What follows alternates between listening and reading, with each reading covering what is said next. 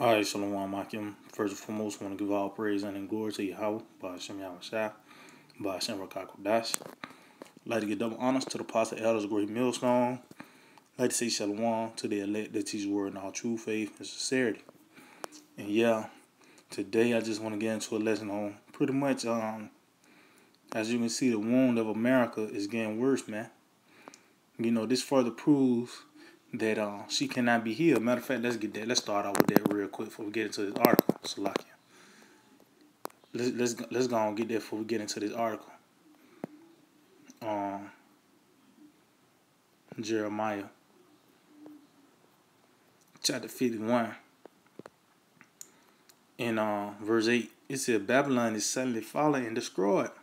How for her? Take balm for her pain. If so be she may be healed. See, that balm was talking about this medicine for her pain. And see, America's being tortured. You know, it's being destroyed inside out, man. See, you know, the body of this place it got a disease. You know, it's dis-ease, man. You know, that's why you got civil unrest, man. You know, the economy is jacked up. You know, everything about this place is gone to shit, man.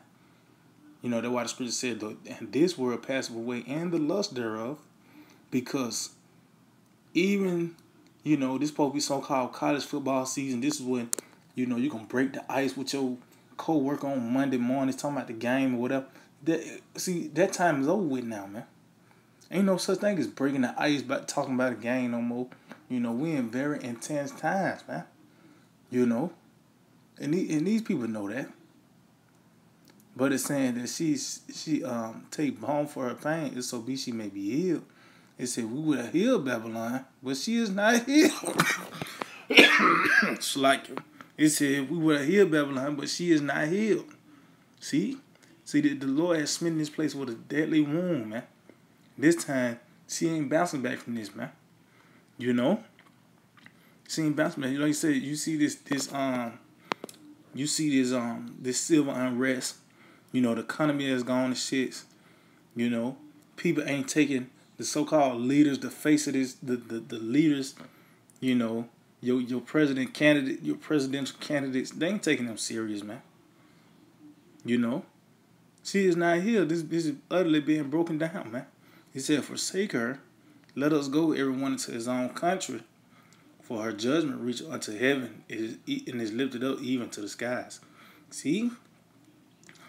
And how we see is that this is a wound, because there's two sides of the house now, man. Everybody's not united under the banner of America, man. Even though we're not in America, but you just see these Americans. It's Americans against Americans. These Egyptians against the Egyptians, man. You know. So let's get this article, and it reads, "On the edge." See. And it lets you know when it's something that's on the edge, meaning, you know, you on the edge of your seat, something intense finna go down, man. You know, it says America on the brink of civil war, and that word civil war has been used this year. You know, I mean, down there at the same time as, you know, the same word is mandatory, man. You hear the word vaccine. You know, mandatory, civil war, all of these words has been more frequently used when it comes down to this news, man. You know, when it comes down to the status of America, one of those words is civil war, man. You know, it says America is on the brink of civil war as half of the country they expecting violence over election day fraud, see? And they already got the narrative set to where if Trump lose, they already set it up to where they got different ballots. They was ripped up, and, you know, these different Trump, because there was a lot of people that voted early for Trump, and they ripped a lot of that up, man. You know, so it did. You know, there's plenty of articles where they say Trump is going to refuse to lose, and the ones that support him, you know, they're going to refuse to lose as well, man. You know, and that's where all that hell is going to come. Because we already know they already got the narrative set. Something going to happen on election day. Somebody got to win, somebody got to lose, you know. And the one who lose, they ain't going to take it too kindly, man. You know, so it's half of Americans expect to see an increase in violence as a result of the presidential election, a new poll has found. The study raises the specter of a second civil war in the United States amid warnings extremists are more willing to resort to violence. See? And it says, look at the caption of this picture right here. It says, Trump supporters and their opponents square off in Salt Lake City. See? You got to see how they set it up. It sounds like a boxing match, man. But that's pretty much what it is, man. The Lord has divided this house, man. That's just like a cut. Your flesh is divided now, man. You know? And that's what you see, man. You know, America is once again been smitten with a wound. But this time, you know, these devils not going to bounce back. You know? These devils not going to bounce back, man. It says, continue on. Let's see. Let me jump down. Yeah, let me jump. Well, let's see. All right, it said the YouGov poll troubling findings. Some amid political turmoil in the United States in the wake of the Black Lives Matter protests following the death of George Floyd in May. They have been joined with the hard-left Antifa group who have burned American flags and battled with cops. See? So that's in your opponent in the left corner. You got Antifa. You got so-called Black Lives Matter. You know, that's the far left, man. You know, it said the protests have often descended into violence and have seen far-right organizations such as the Proud Boys stage counter demonstrations in places such as Portland, Oregon, and Kenosha. So in your right corner, you know, the far right, the Proud Boys, pretty much the Trump supporters, man. You know? And hey, they ain't Proud Boys from that. And you know, they ain't the Proud Boys from that, man. That's Esau Edom, man. You know, even though it's some that it's a lot of Jakes, they get perceived to be Edomites. You know, especially down here in like the Bible Belt area. You know, but regardless, guess what? It's tension in the air, man. These Americans are not united, man. They're divided. Matter of fact, let's go and get that. Isaiah 19. Isaiah the 19th chapter in verse 2. It says, and I will set the Egyptians against the Egyptians. See? And they shall fight everyone against his brother, and everyone against his neighbor, city against city, and kingdom against kingdom. See? And they let you know it's not just going to be nothing but race wars. Because it said brother against brother. It's going to be Esau against Esau. You know? It's going to be neighbor against neighbor. It's going to be different class wars, man. You know? So it's going to be war on all levels, man. And one of those wars is going to be a major civil war, man. You know? I think it was one of those articles they said through Trump being in office, this nigga is the one that divided, you know, the country, man. Was that we fought Trump, man. Because, you know, this nigga going to be the one that bring America into World War III, man. You know, through the spirit, man. This, you know, he's the embodiment of pride. And like we just read, you're gonna read into the article that Trump, he's gonna refuse to lose, man. You know, they already got this narrative said where this nigga, you know, let's just say he do lose. Well, he's not gonna take that on the chin. And the ones on the far right is not either, man. You know? So let's go back to the article. It says, fears have been raised that this already smoldering conflict could explode into full-scale violence. See, should Donald Trump refuse to accept the result of the November 3rd poll and his supporters and their opponents take to the streets. See, so they already got in their mind, you know, something gonna happen, man. Because even on the other side, if Trump win or he stay in office, you know, you're gonna have the far left do the same thing, man. They gonna refuse to lose. You know, they're gonna refuse to lose, man. But it just further proves, you know, when you further diagnose America, that she's out of here, man. She's out of here, man. You know. Matter of fact, let's get that in Matthew. St. Matthew 12. St. Matthew 12 and 25, it said, and Yahushua knew their thoughts and said unto them, every kingdom divided against itself is brought to desolation. And every city or house divided against itself shall not stand. See?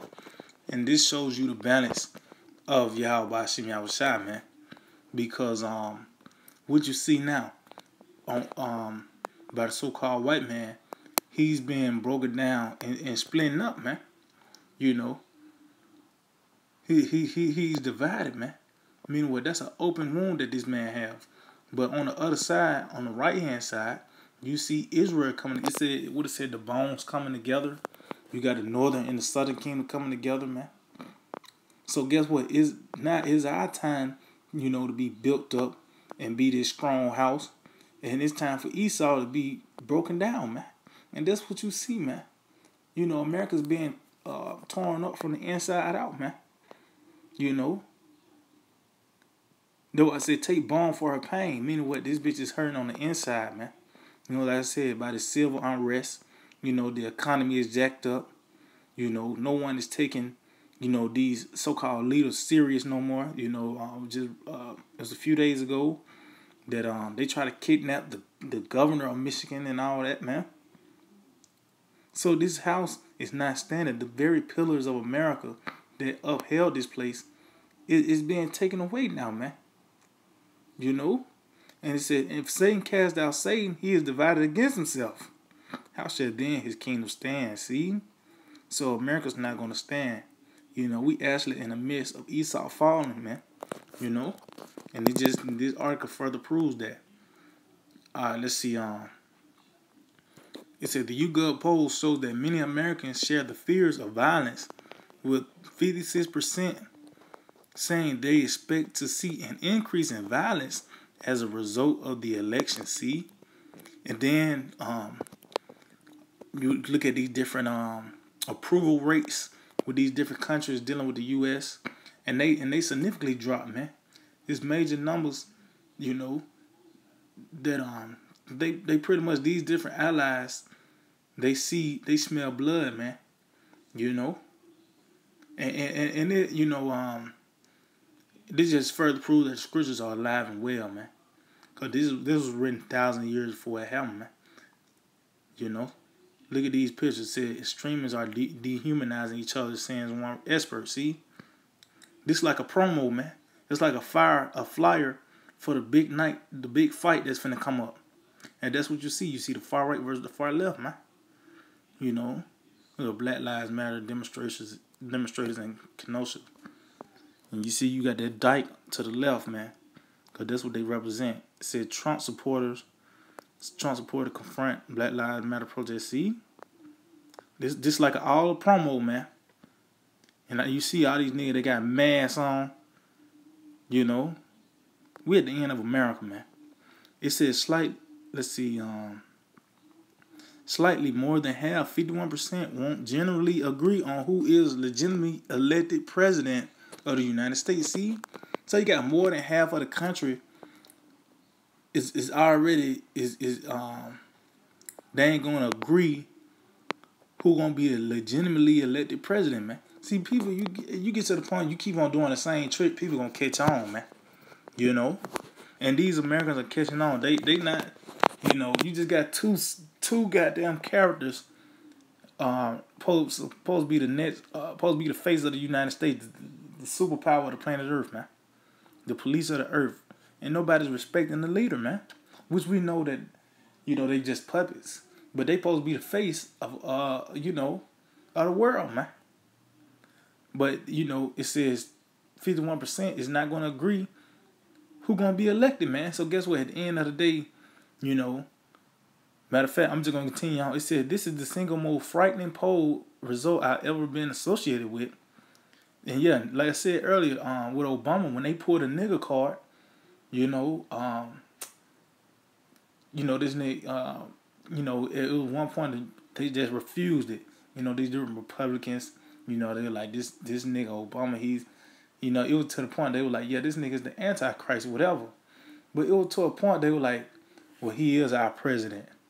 Well, now when it comes down to Trump, you know, not when it comes down to this right here, man. You know, they not finna take this L on both sides. Whoever win or whoever, nobody's not gonna take no L this time, man. And that's what you see the narrative being set up. It's like a big fight that's finna happen, and they promoting it, man. You know, they add more fuel to the fire. It said this is the single most frightening poll result I ever been associated with, said Rich Thau, president of Engages, one of the three firms, along with the sports and leisure research group ROKK Solutions that sponsored the survey. You've got people on the far left with guns, people on the far right with guns. See, and that's all I got to read, man. You know, because guess what? It's going to be civil unrest here, you know, in America. It's throughout the planet Earth, but the main event is here in America, man. You know, that's what's coming, man. We just in the beginning stages. It's just like, you know, you had the different fighters. They come out, they got their theme music.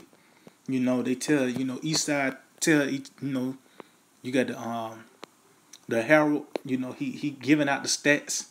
You know, and then it's gonna be a point where the bell gonna ring, man. And that's what's coming, man. You know, this is 2 15 and 14. Woe to the world and them that dwell therein. See?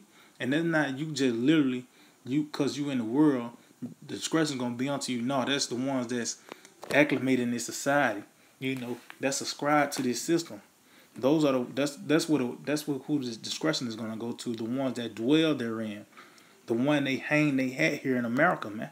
And that's why they find so much to stay here, man. That's why they don't want Trump to win. That's why they don't want Biden to win. Why? Because they dwell in this world. You know, they want that. They you know what I mean. They want to bring back America how it was, man. Or they want to you know how the far right, they got these certain ideas how they want America to be played out, and you got the far left have their ideas how they want America to be played out, man. So that's who the discretion is gonna come to, man. At the end of the day, you still want to be here in America.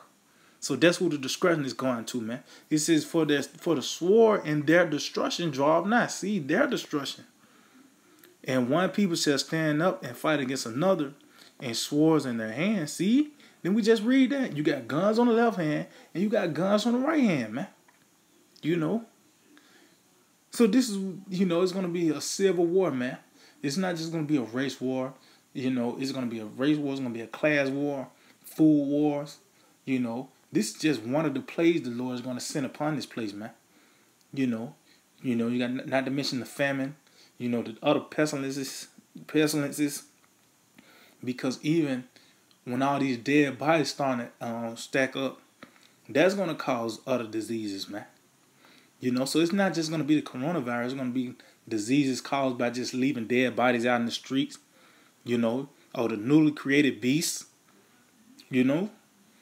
So, man, all hell, the Lord's going to throw the kitchen sink at America, man. You know, it says, for there shall be sedition among men in invading one another, and they shall not regard their kings nor their princes. In the course of their actions shall stand in their power. See? And that's what you see now. Like I said, you got read the article a few days ago. You know, they try to kidnap the governor of Michigan, man. That's why I said the course of their actions shall stand in their power. They're gonna take it upon themselves, you know, to so-called make America great again, so to speak, man. How they think America should be ran, man. You know? But at the end of the day, this place is going to be destroyed, man. And this system as a whole. And we coming to a next phase of time, you know, a new era, which is the kingdom of heaven, man. And it just further proves that we in that time. So yeah, I can just hold it edifying and give all praise and glory to Yahweh, Ba'ashem Yahushua, Ba'ashem Rakakadash. Double honors to the positive elder of the great millstone, Shalom, to the elect that sees the word in our true faith and sincerity. DTA, Abba, Abba.